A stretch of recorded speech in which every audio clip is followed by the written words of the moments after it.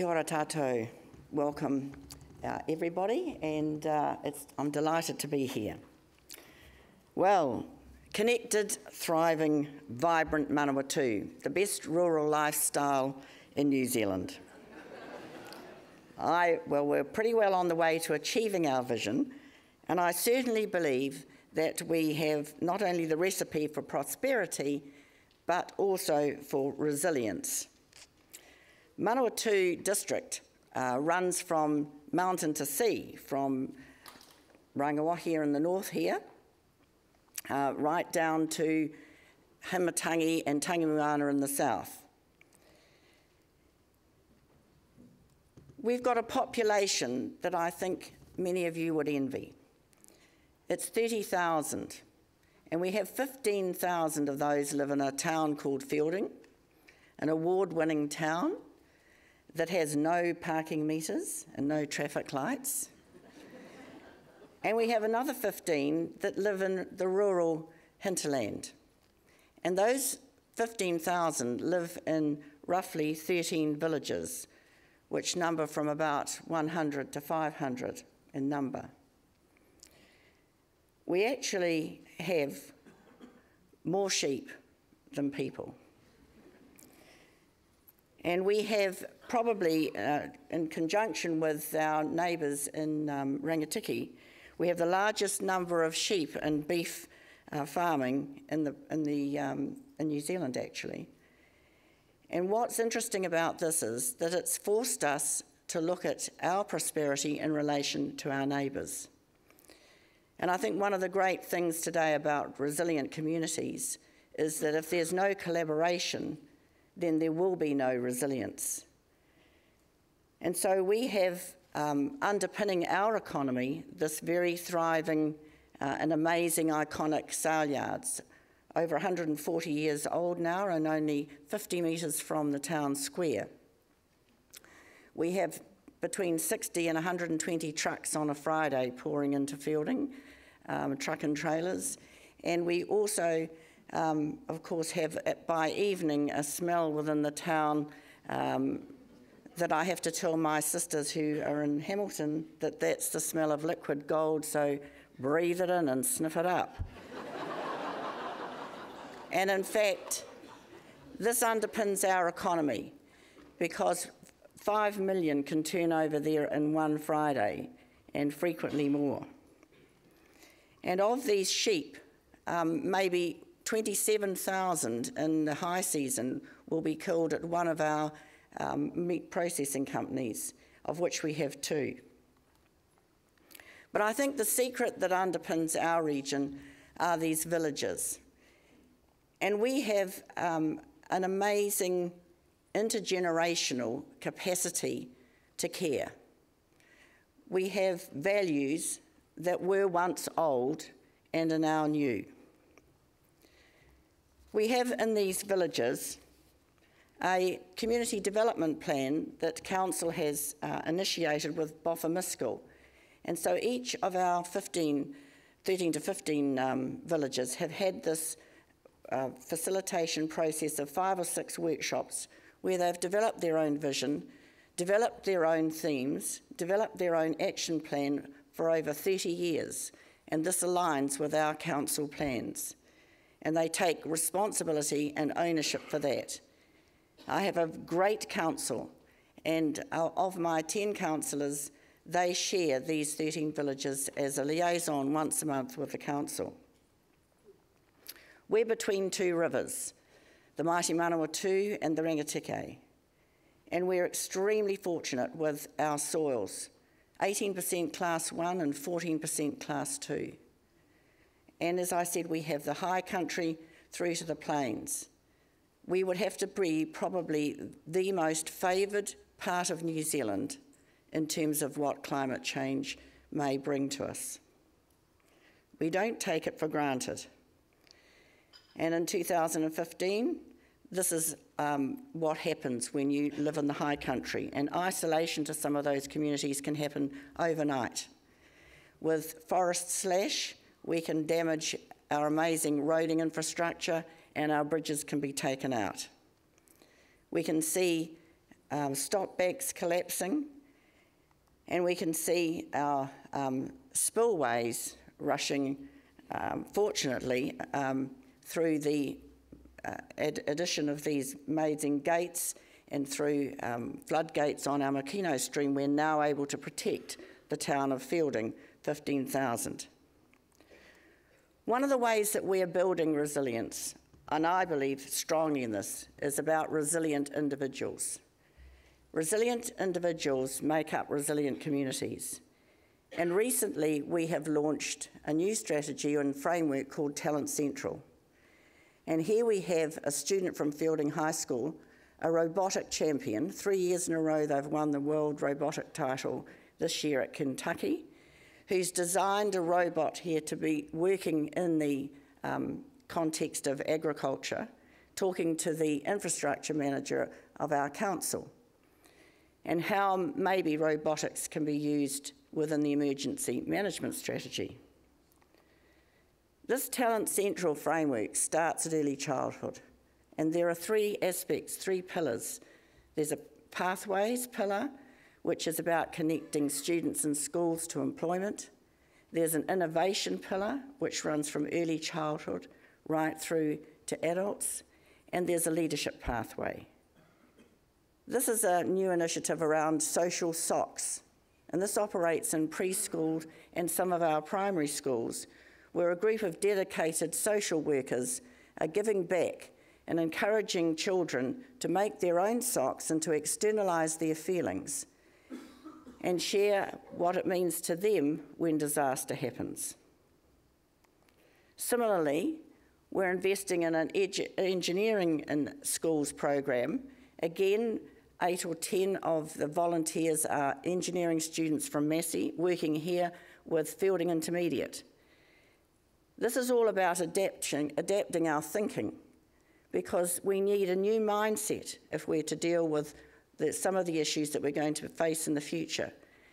And so here the students have been looking at problem solving in local scenarios around infrastructure and also around food technology. Instead of having a youth council, I've introduced Manawatu youth ambassadors. So I have about 12 to 25-year-olds who select themselves through an interesting process about how they would engage with the community for now and in the future.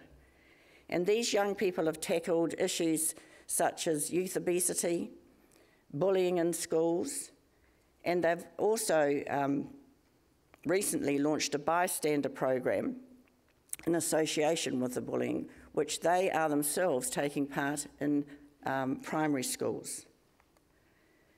If I come back to the resilient communities and those community development plans, this is a community called Helcom of about 500 people. And because we spend most of our council budget on roading and the 3 waters, over 70% of it, there isn't a lot left to divvy up between communities. But with this community development plan and its associated community response plan, these people take ownership themselves, and they've built this walkway. And the point is that they have not only planted everything there, but they actually cleared the land with a member of the community who lost his wife in a terrible accident across the railway crossing.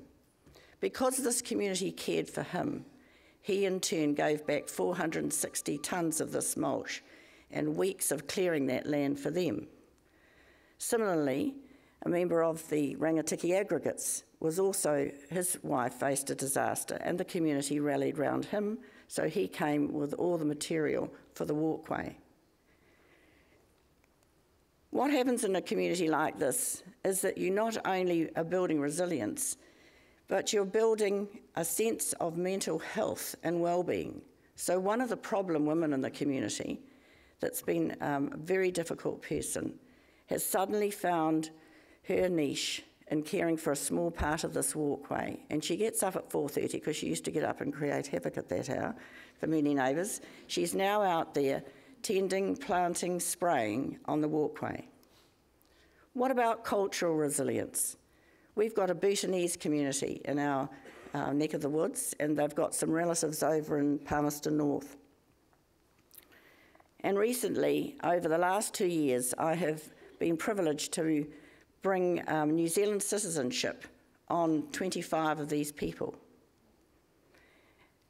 We differ with them, not only culturally, but more importantly, in language. So communication is difficult. So how do we do that?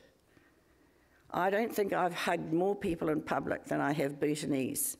So a hug is how I communicate with them, wherever, in the supermarket, down the street, or if I'm sitting on a box in their driveway watching them celebrate their festival in their makeshift garage with their beautiful costumes and some old curtain hanging up. But these people need translators. And so one of the ways that we need to build resilience is about communicating with people in their own language and celebrating their customs. And what about our own iwi? Our mana whenua are the Ngāti Kouwhata. Our council has actually ngā manu taiko, which is 10 to 15 actually maraes are in our region. And so we have representatives of those on that council.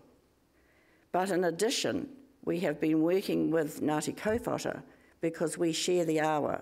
And recently, Sir Mason and I signed a declaration on the Oroa River that has united us in caring for it for generations to come. And this supersedes any stuff that goes on in the Environment Court. It's about embracing a larger picture. It's about committing to working together, however difficult that may be. And then what about our own staff and our own emergency management? In Manawatu District, we encourage all our staff members, in fact it's in their job description, to take a course in emergency management. And we're particularly lucky that they do. So on June the 15th, when we had headquarters set up in the council last year, just nearly a year ago, it was a privilege to share in watching and observing how these teams came together. We actually use EMIS, believe it or not, the Emergency Management Information System, which some of you will chuckle about. But we are the only council, I'm told, in the country that has used this and used it successfully. And Jed Shirley's nodding his head down there, and I know Ian Wilson will be thumbs up, and Ross Brannigan if he's here. And I want to say that when I first became mayor, it was Shane Bailey who, after only a week, came to tell me what would happen if I had to declare an emergency. He promptly beggared off to Wellington after that, just when I thought that I had the A team in place. And then Mitchell Brown, our extraordinary team of volunteer firefighters, which we never seem to have a vacancy, do we, Mitch? In our area, we're extraordinarily privileged, but he also beggared off and left us. But such was their leadership and such was their management that we've taken up the cudgels. We've got an extraordinary relationship with our regional council, and we're very lucky about how we together face any crisis. And at this point, I do want to refer to the police, and I want to refer to neighbourhood support. I seem to be in line with a lot of other people speaking here this morning, and we are losing our police as well. But with our neighbourhood support, which is now very visible in the market every Friday, we have a growing number, an extraordinary email tree.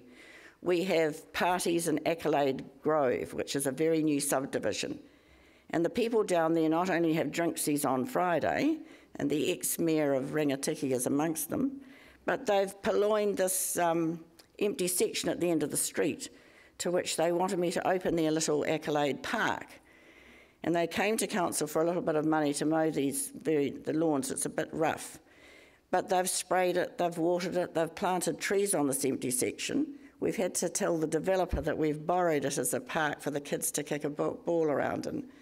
But that's the kind of thing that builds community resilience. And at the annual plan submission the other day, we had what was called Teapot arrived. And there were about 6 people, all over the age of 75, I might say, who their homes border Timona Park. And they have called themselves the Timona Park Orchard Trust.